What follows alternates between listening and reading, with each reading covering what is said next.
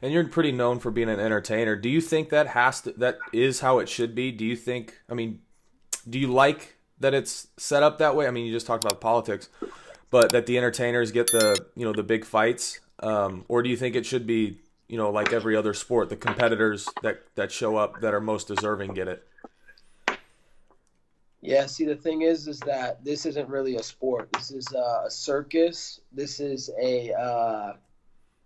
I don't even know how to explain it. It's just, it's not a sport. If it was sport, they'd go by rankings. They would do this and that. If you win the AFC championship, you're going to the championship game. It's not like that in UFC. I won the interim championship and they didn't let me fight for the defending championship. So they just do whatever they want as a business. And what separates it and doesn't make a sport is there's no union and there's no act. We don't have like an Ali act where there's a split the revenue right down the middle. You got, the fighter and the promoter equal pay. It's not like that in the UFC. They're taking 90% of the money and they're leaving 10% for the fighters to fight for. And really that 10% for the guys up top that are making the money. So, the guys are fighting for that top paycheck and to be the top guy. And let's be honest, man, if you want to put on fights, exciting fights and entertain people outside the cage and make people want to interested in you and want to watch you because you have a personality, then, you're going to get more money. People are disinterested in some people and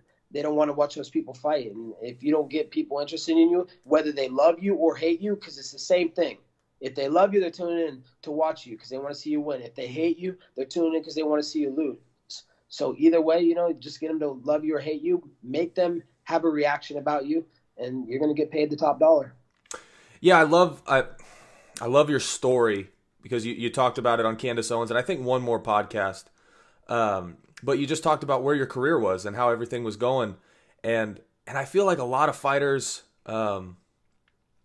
they complain about that situation. They'll say, well, UFC is not promoting me or whatever. And I just feel like there's not a lot of action taken. Like if you want to be promoted, like promote yourself. Like take the initiative.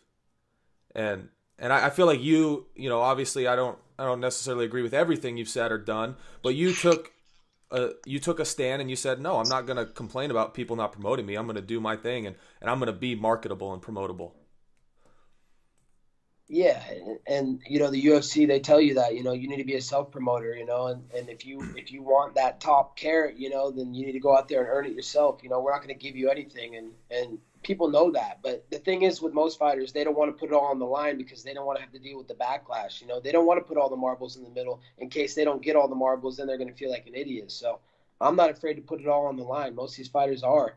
And, going back to, yeah, there is some things that I know a lot of people don't agree with that I do, but that's we all have different opinions and we all believe different things. It doesn't make one better than the other and doesn't make one right or the other. But, a lot of things that I do are within truth and there's a lot of truth to it. And, I'm not out here making lies or doing things that are complete lies. There's always a realm of truth to everything I do. And, I just try and be real and be honest.